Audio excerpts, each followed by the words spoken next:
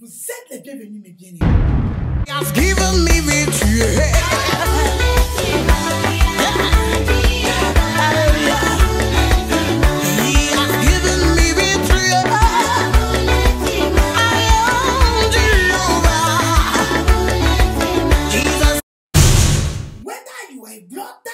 You are a sister, you are welcome in this ministry.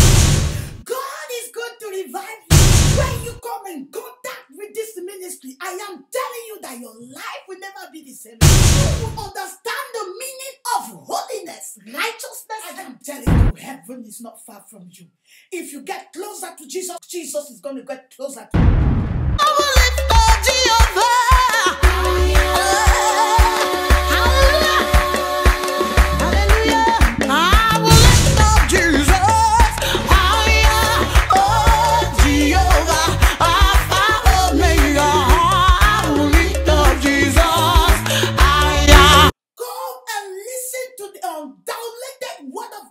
The word of God that is going to cleanse you inwardly and outwardly.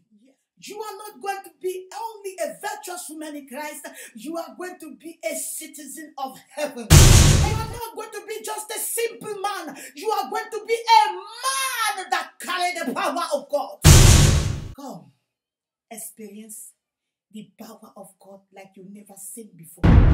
Holy Ghost, Holy Ghost, come and fill my heart today. Holy Ghost, Holy Ghost, hallelujah.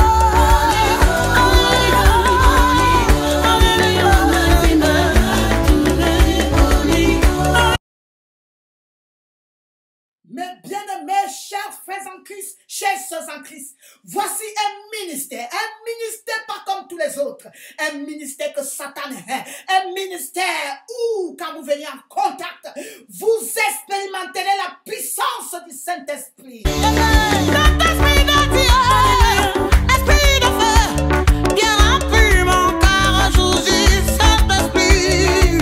Seigneur, Sauveur, viens remplir mon être aujourd'hui, Saint-Esprit. Un ministère qui va vous réveiller, que tu sois une femme, que tu sois un enfant, que tu sois un jeune, que tu sois un homme. La puissance du Saint-Esprit va commencer à brûler dans ton cœur. Come on, see the light. Come on, see the light. Come on, see the light. Amen, amen. Jesus is the light. Come on, see the light. Come on, see the light. Amen, amen. Hallelujah. Venez écouter la parole de Dieu qui descend du trône de Dieu. Cette parole qui va vous nettoyer à l'intérieur comme à l'extérieur. Car vous ne serez pas seulement une femme vertueuse, vous ne serez pas seulement un homme de Dieu, mais vous serez des citoyens célestes.